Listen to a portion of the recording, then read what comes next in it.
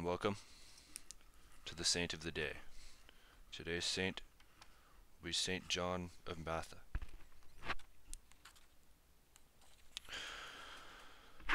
The life of Saint John of Matha was one long course of self-sacrifice for the glory of God and the good of his neighbor. As a child, his chief delight was serving the poor, and he often told them he had come into the world for no other end but to wash their feet. He studied at Paris with such distinction that his professors advised him to become a priest, in order that his talents might render greater service to others. And for this end John gladly sacrificed his high rank and other worldly advantages. At his first Mass an angel appeared, clad in white, with a red and blue cross on his breast, and his hands reposing on the heads of a Christian and a Moorish captive. To ascertain what this signified, John repaired to Saint Felix of Valois, a holy hermit living near Meaux, under whose direction he led a life of extreme penance. The angel again appeared, and they then set out for Rome to learn the will of God from the lips of the sovereign pontiff, who told them to devote themselves to the redemption of captives.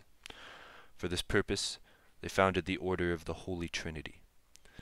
The religious fasted every day, and gathering alms throughout Europe, took them to Barbary to redeem the Christian slaves. They devoted themselves also to the sick and prisoners in all countries. The charity of St. John in devoting his life to the redemption of captives was visibly blessed by God. On his second return from Tunis, he brought back 120 liberated slaves.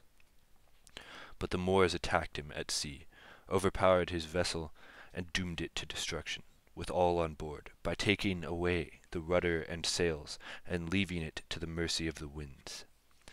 St. John tied his cloak to the mast and prayed, saying, "Let God arise, and let his enemies be scattered. O Lord, thou wilt save the humble, and wilt bring down the eyes of the proud." Suddenly the wind filled the small sail, and without guidance carried the ship safely, in a few days to Ostia, the port of Rome, 300 leagues from Tunis. Worn out by his heroic labors, John died in 1213 AD, at the age of 53. Reflection. Let us never forget that our blessed Lord bade us love our neighbor not only as ourselves, but as he loved us, who afterward sacrificed himself for us. Thank you for watching the Saint of the Day. Tune in tomorrow for the next one.